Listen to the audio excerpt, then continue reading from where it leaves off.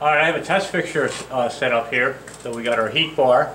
It's got an E-type thermocouple hooked up, as well as this is my firing switch here. And you can set up 4 different programs.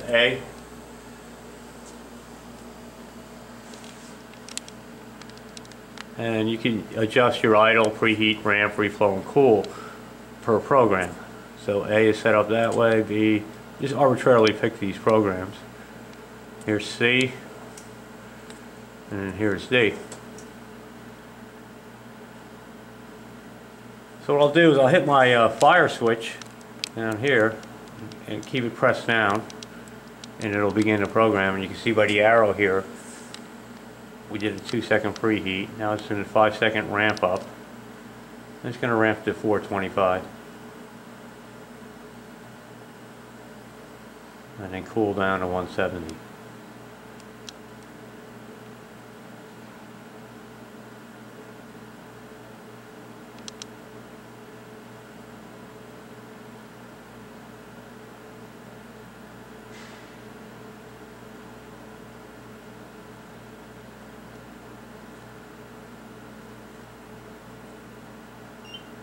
And that beep indicates that it's complete. And I release the fire switch. We can try another program here. A here we have it set at 100 as an idle temperature, so you'll see that the temperature gauge will adjust down 100 and maintain 100 degrees when not in use. Alright, so we're pretty close here now. What I'll do is I'll hit the fire switch again. You see by the arrow here, it's indicating it's going 150 for 2-second preheat. Now it's ramping up in 6 seconds to 325.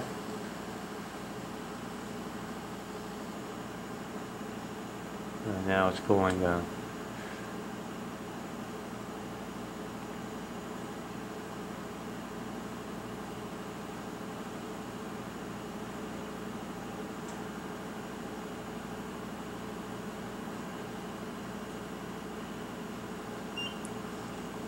I'm just going to switch back to D, and I'm going to set the solder on the heat bar here so we can see that it is actually melting, that the heat bar is getting hot. The TC is placed within that heat bar. It's hot. Just going to try that. Now if you watch the solder down there closely, you'll see that it will melt. I'm running the 425C program now. It's ramping up, and there it goes.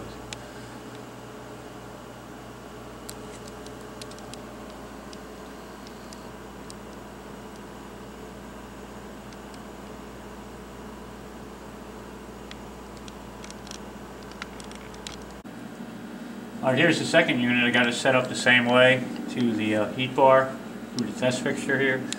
I got my TC fire. TC is E-type within the fixture.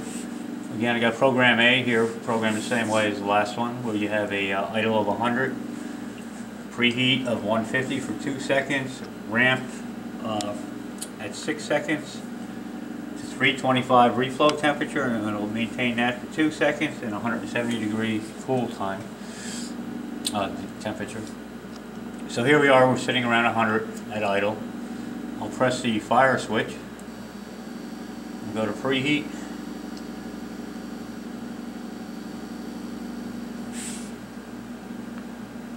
It's ramping to 325.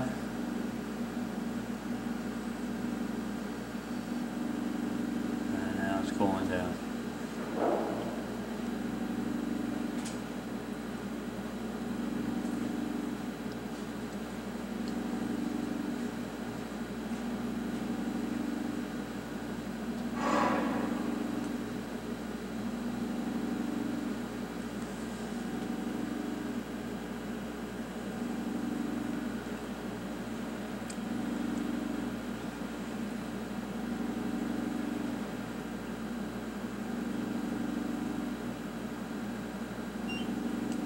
Okay, so that process is complete. What I'll do is I'll put a little solder on the tip to show that it is actually getting hot. I'll run the same program again. So I'll just touch the solder to the tip.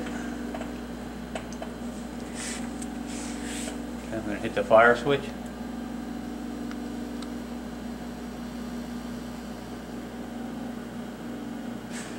And there you go, it melted.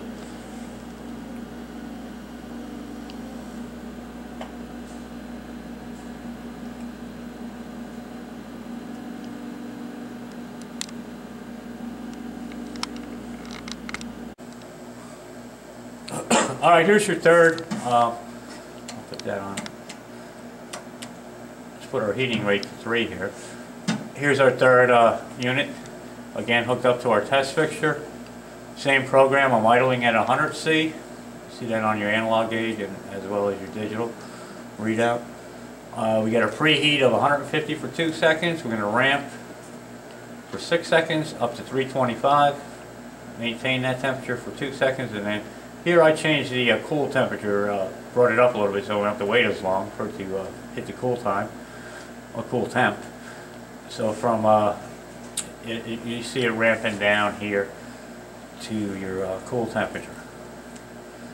Again, I got my test fixture here set up. I'll hit the fire switch. You see we're at 100 now at the idle temperature. Okay, 2 seconds to the preheat.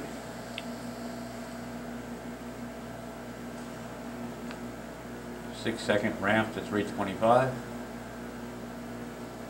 We're at 325 for 2 seconds, and now we're cooling down to 250.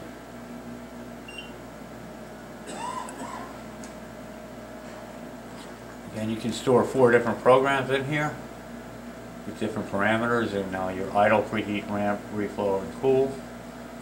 That's program C, program D.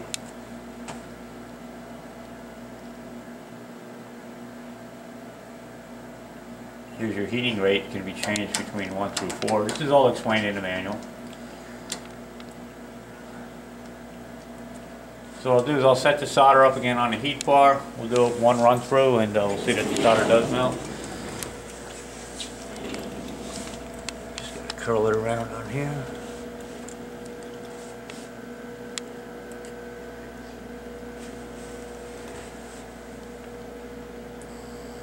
Okay, hit the switch.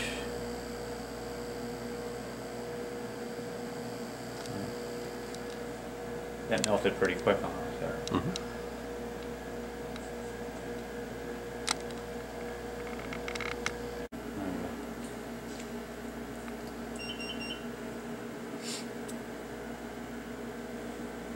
Alright, I'm going to explain this.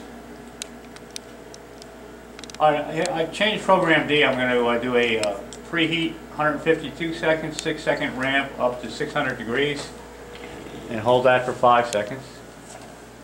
And we'll actually see our bar like glow orange.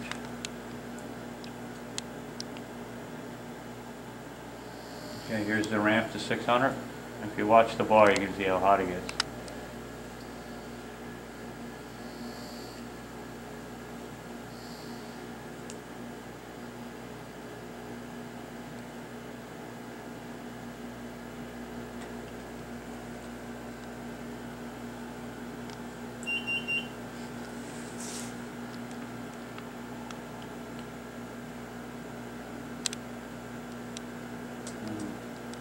Run it again.